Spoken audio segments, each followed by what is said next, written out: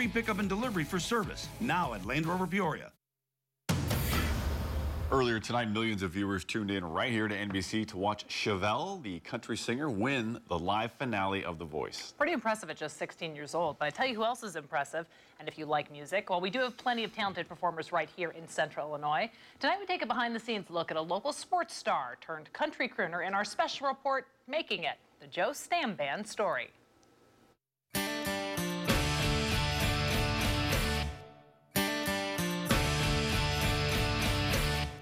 Dandelion woman. With the new release of his latest CD and an edgy music video for the feature track Dandelion Woman, Joe Stamm is keeping busy.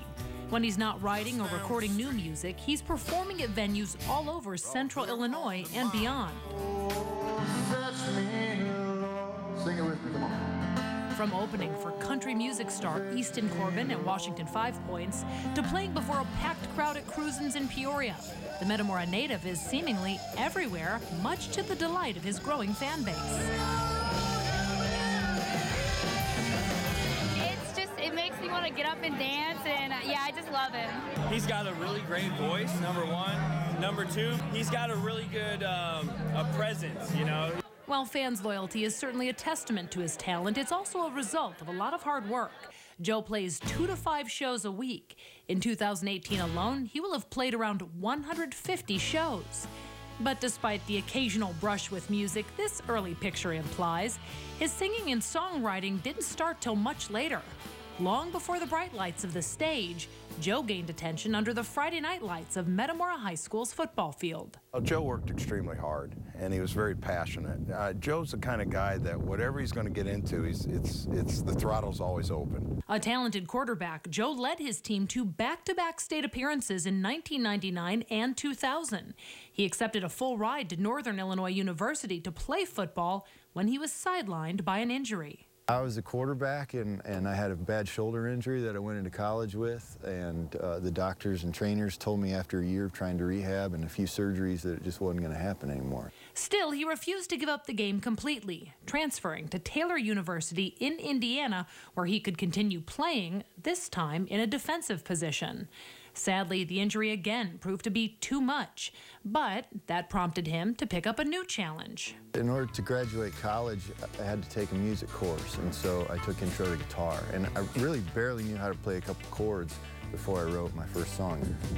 It was called 8 Ball, and it was legitimately about playing pool. Okay. And it was kind of one of those things about like sinking the 8 ball too soon, and it was horrible.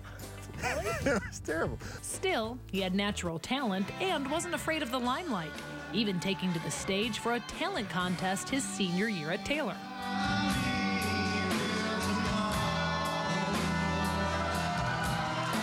Was I surprised about him going into music? Seriously, not because it's my son, but the kid was born with a gift set. He can write, he can draw, he can paint, he can do athletics, he can sing. Whatever he does, whatever he takes up, he'll give it 100%, whether it's sports, music, it don't make a difference what it is. For Joe, it was all about the songwriting. I love good stories. I like telling good stories. I like creating good stories. Over the years, Joe continued playing shows till 2016. He took a leap of faith, chronicled in this Facebook post, where he decided to quit his day job and pursue a music career full-time. I think the reality of it hit me that maybe I could make a run at this. It was around this time the remaining members of the Joe Stamm Band all finally came into the picture. They don't just add complexity to Joe's lyrics, they bring plenty of camaraderie and laughter to the stage. We probably play around 100 and... There's always one. Interview foul. Interview foul. Honey, we're in the middle of the interview. We can't talk. Okay, I gotta go. But it's not just fun and games. The band practices weekly. All the while, Joe stays busy behind the scenes, especially on social media, interacting with fans. And it's all starting to pay off. The song First Saw You, a duet Joe recorded with another artist, made Apple Music's Breaking Country playlist.